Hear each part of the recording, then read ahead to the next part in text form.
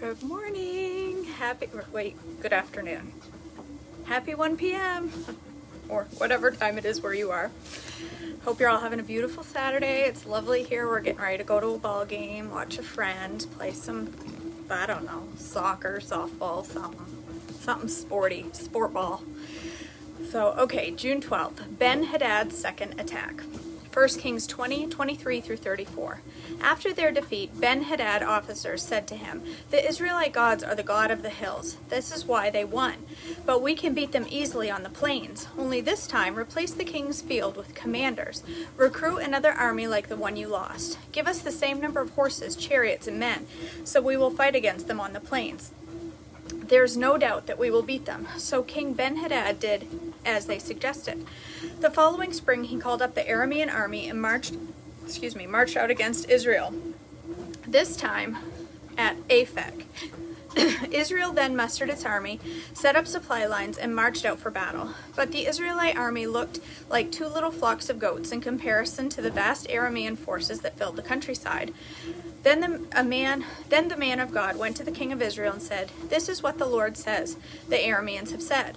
The Lord is a God of the hills and not of the plains. So I will defeat this vast army for you. Then you will know that I am the Lord."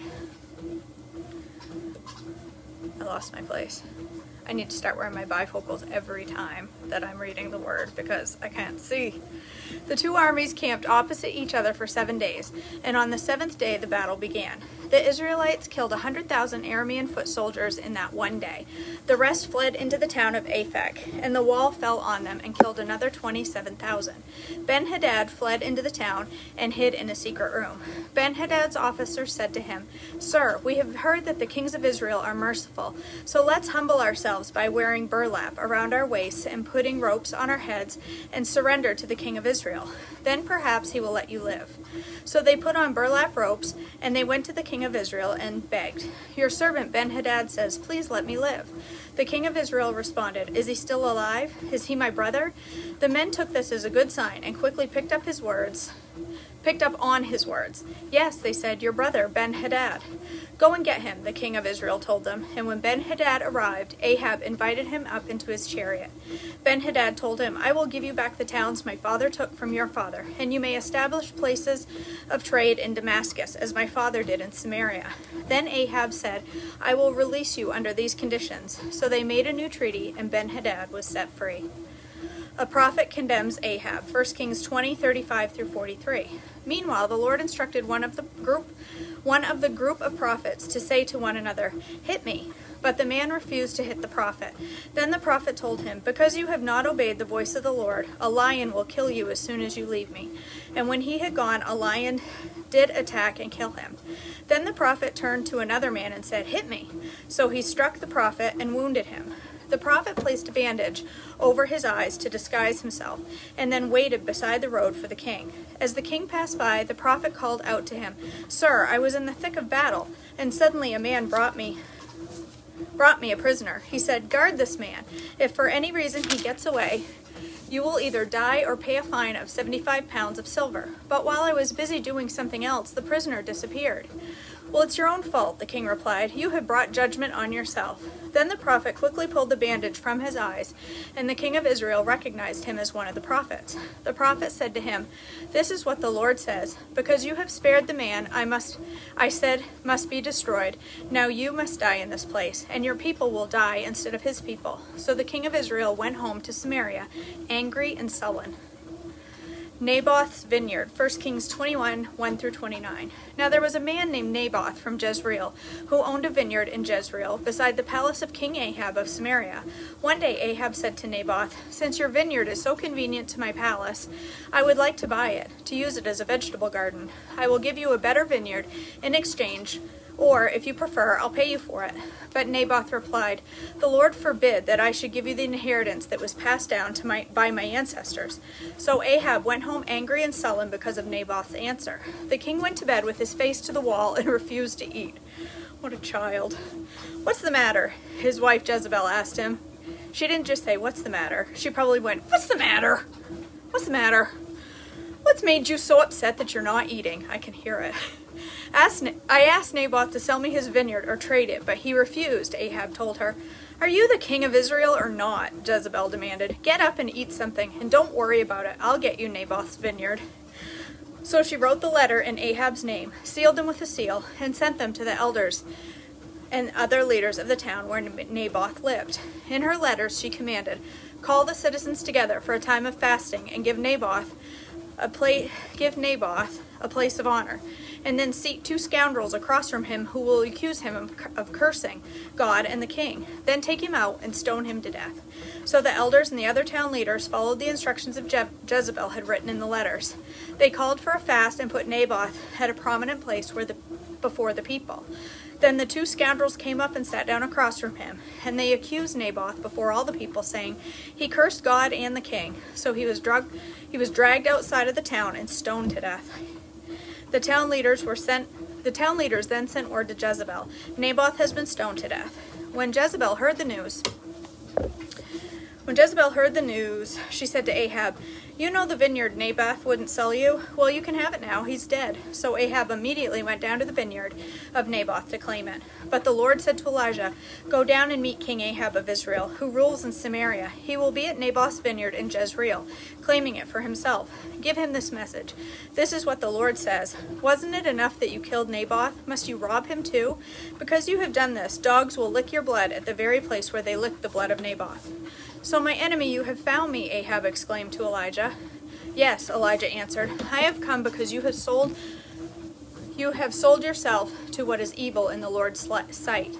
So now the Lord says, I will bring disaster on you and consume you. I will destroy every one of your male descendants, slave and free alike, anywhere in Israel. I am going to destroy your family as I did the family of Jeroboam, son of Nebat, and the family of Baasha, son of Ahijah. For you have made me very angry and have led Israel into sin. And regarding Jezebel, the Lord says, dogs will eat Jezebel's body at the plot of land in Jezreel. The members of Ahab's family who die in the city will be eaten by dogs, and those who die in the field will be eaten by vultures. No one else so completely sold himself to what was evil in the Lord's sight as Ahab did under the influence of his wife Jezebel. His worst outrage was worshiping idols, just as the Amorites had done, the people whom the Lord had driven out from the land ahead of the Israelites. But when Ahab heard this message, he tore his clothing, dressed in burlap, and fasted. He even slept in burlap and went about in deep mourning. Then another message from the Lord came to Elijah.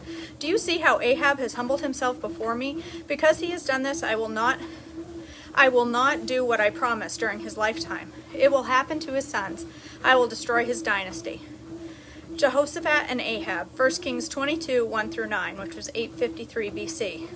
For 3 years there was no war between Aram and Israel. Then during the 3rd year, King Jehoshaphat of Judah went to visit King Ahab of Israel. During the visit, the king of Israel said to his officials, do you realize that the town of Ramoth-Gilead belongs to us, and yet we've done nothing to recapture it from the king of Aram? Then he turned to Jehoshaphat and asked, will you join me in battle to recover Ramoth-Gilead? Jehoshaphat replied to the king of Israel, why, of course, you and I are one. My troops are your troops, and my horses are your horses. Then Jehoshaphat added, but let's find out what the Lord says. So the king of Israel summoned the prophets, about 400 of them, and asked them, should I go to war against Ramoth-Gilead, or should I hold back? They all replied, yes, go right ahead.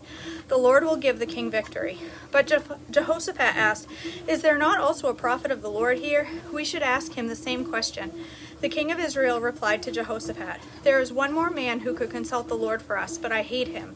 He never prophesies anything but trouble for me.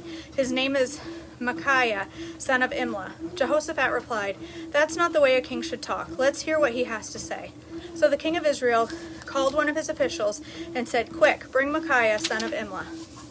2 Chronicles 18, 1-8.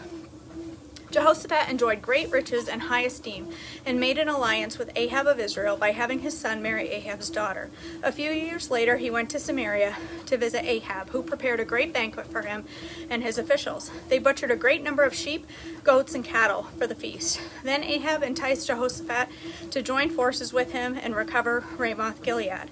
Will you go with me to Ramoth-Gilead? King Ahab of Israel asked King Jehoshaphat of Judah.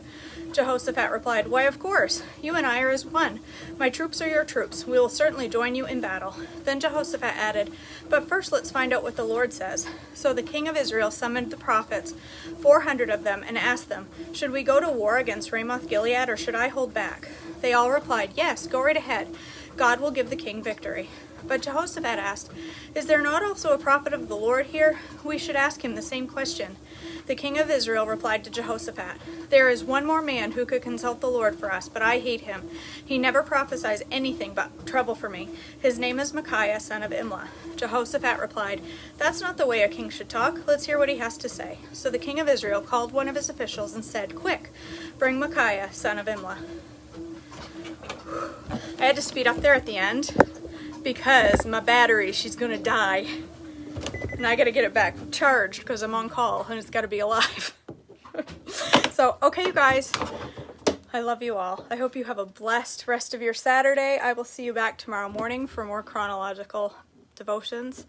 Have a nice weekend. If it's a busy weekend for you, or slow, or relaxing, or hard, or whatever the case is, I hope it's restful at the very least. And I hope that I pray God be with you all weekend, and that you have the opportunity to be a blessing to someone else this weekend. So I love you all. Have a great day, and I will talk to you tomorrow morning. Bye, guys.